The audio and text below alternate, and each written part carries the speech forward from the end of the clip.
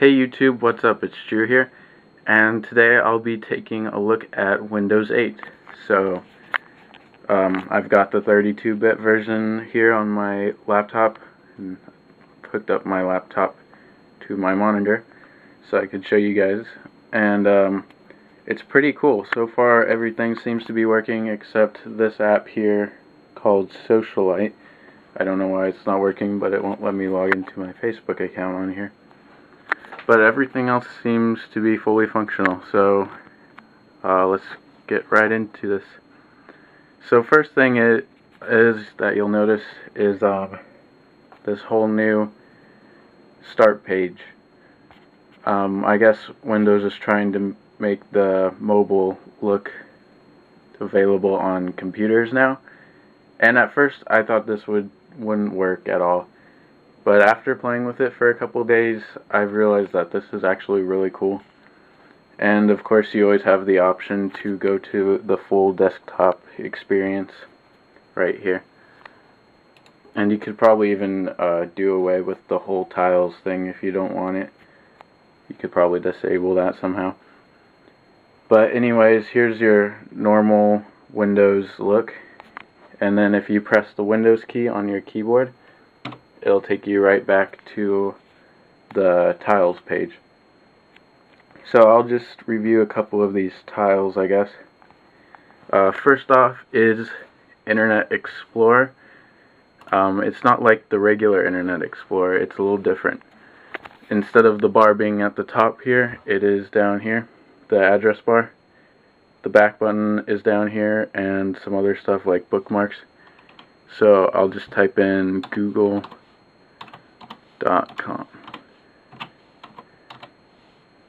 Enter, and there we go, it's loaded up. And if you click on the web page, it'll get rid of that address bar, so it's full screen. If you want in any application on here, if you want the settings, you have to right click anywhere on the page and it'll bring up the settings for that application you're in. So up here you can see you can make new tabs and stuff.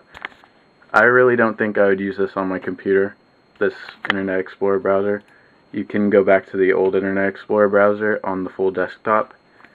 I use Google Chrome anyways, but I think that Internet Explorer is geared more for tablet users, mobile users. And we have the control panel here. You can change some settings. This is just a simple control panel. If you want the full control panel, you have to go to the desktop version. Let me get out of that. And we have a weather widget here. It'll tell you the weather where you are, the highs and the lows for the day. Couple of random widgets here. Here's an RSS feed. What is this? Oh, that's a Twitter app. That is a stock app. It's pretty nice. So I'll click on it and show you guys the stock app. So here it is. Shows you a graph here. You can look at all the different stocks and everything and read some stories on this side. And here we have some games. We have Connect 5 in a row, piano, paint play, alarms, just some random utilities and games that you might find interesting. Yeah, Mopod's pretty cool. You can go in here and listen to podcasts. So here I have a podcast. It's called Tech Stuff. So I can go here and it's on pause right now. But let me, I think the speakers aren't. Okay.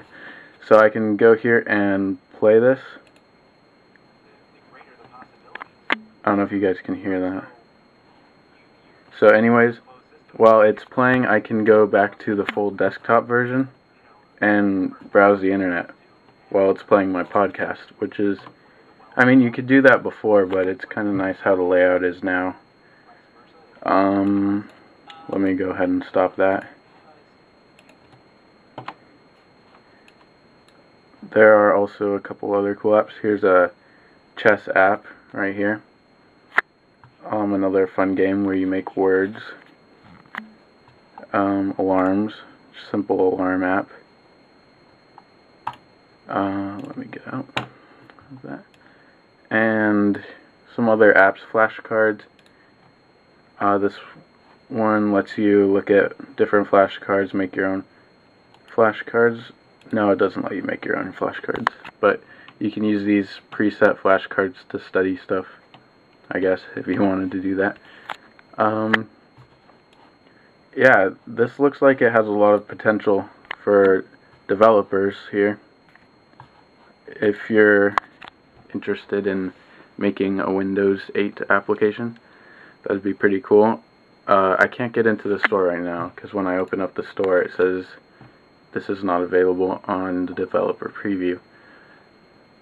So it'll be interesting to see what kind of apps we get here. Also, when you install a program on your desktop, you'll get what's it called? A tile. You'll get a tile for that program and it'll put it on the start menu. Like when I downloaded Google Chrome, it did that. You can take them off or leave them on there or whatever you want to do. Also, here's how you get into your settings. You can adjust your volume. You can power off your Wi-Fi notifications. I will restart it real quick so I can show you guys the lock screen. So it'll restart itself here. Hopefully it doesn't take forever. Seems to be pretty fast at booting up. So yeah, so far I really like it. I think the tile thing has a lot of potential. What I've seen on the internet is a lot of people hate it, but you know, it's a big change and people will have to get used to it. So it's still restarting and waiting. Hopefully it finishes sometime soon. So while that finishes, here's my gaming mouse I got. It's a Razer, what's it called? Razer Death Adder? Yeah, Razer Death Adder. It's pretty nice. Has two programmable buttons here.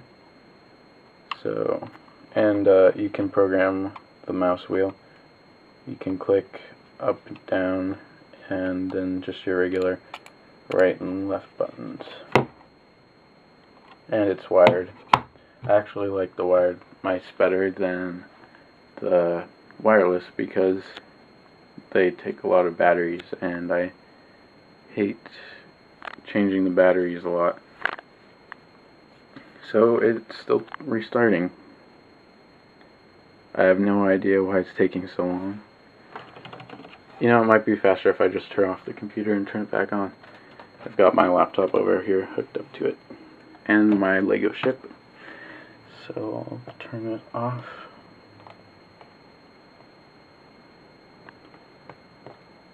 Turn it back on.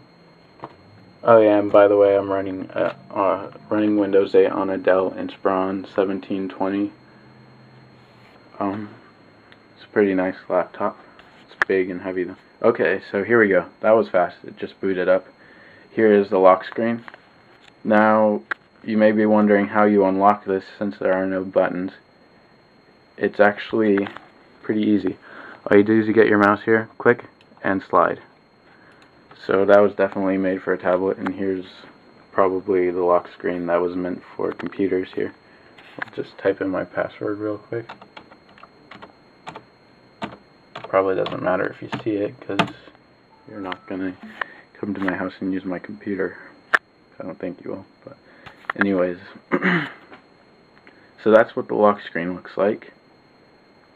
And there it is. Didn't take long at all to boot up. Oh, and I'll show you guys another cool feature here.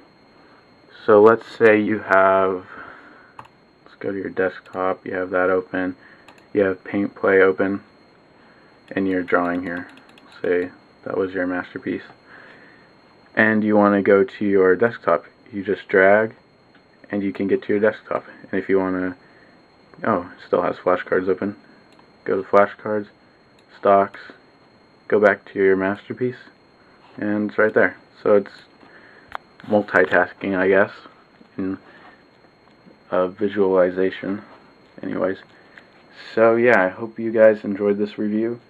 If you want, you can get Windows 8 Developer Preview right now. It's free, of course, and just put it on a flash drive and install it. So I hope you like this review. Please rate, comment, and subscribe. Thanks.